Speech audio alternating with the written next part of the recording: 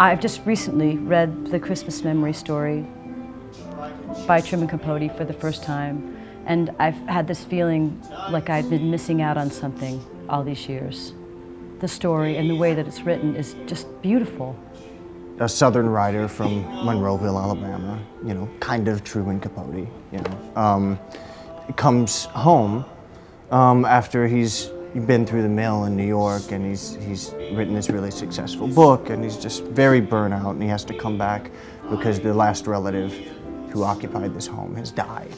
And he comes back and he's just flooded with all these memories. It's just about a memory that Truman Capote, who young Buddy is basically representing in this play. It's basically about Truman Capote and his childhood and how these people in his childhood, they just affected his lives in ways he would never forget. It truly is a Christmas memory. Imagine a table as smooth as a penny, big iron stove and a bowl with just rice, old painted chairs that are pretty as any, biscuits and honey and long afternoons.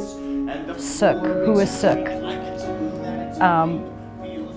She's somebody that's constantly in the state of play, constantly wanting to play. And as Sook, I need a partner. I need a playmate. That's what Buddy is. You don't want to waste this. It was made by me and my friends. Soak the fruit into the flour, bake it for an hour. Don't forget the pineapple out of the can. I'm Barry McNabb, the choreographer. Approaching this piece, it was looking into trying to figure out a vocabulary that would fit the time period, the characters. As I watched Alice and Silvano working together, they began to remind me of a duet of some kind, and I came to the idea that what they really are is kind of a vaudeville team, a little vaudeville team of mixed ages. If you're asking, can we do it? I say, yes we can, let's get moving. We'll be proving the world's an egg we can crack. I had never had the opportunity to work with Larry Grossman or Carol Hall or any of their music before in my many experiences doing shows.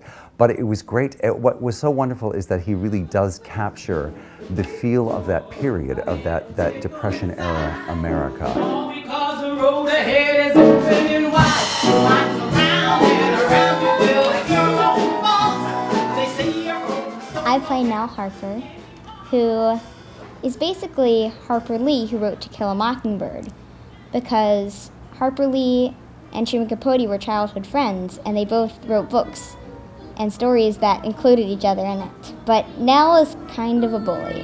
You keep on dreaming of things you call stories. I'll have to climb down and call you a liar. To me, it's a story about going home. And for me, the older I get, the more. I'm from a tiny little mill village in South Carolina, and the older I get, the more I want to be there. Oh, that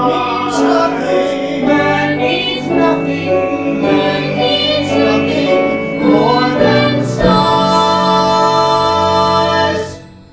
I don't know of anybody else that's doing this kind of thing right now. This vaudeville song and dance numbers with an older character and a young kid together. It's just a blast, and also, you know, bring some Kleenex. A boy needs a man to go fishing with, a man to teach him how to catch a ball, a man to show him how to put a word on a book, a man he can look up to, walking proud, walking tall. Working on this piece has brought back so many Christmas memories to all of us. And we're so pleased now to include Truman Capote as one of our great Irish writers. And we'll be presenting Mr. Capote a lot of Christmases.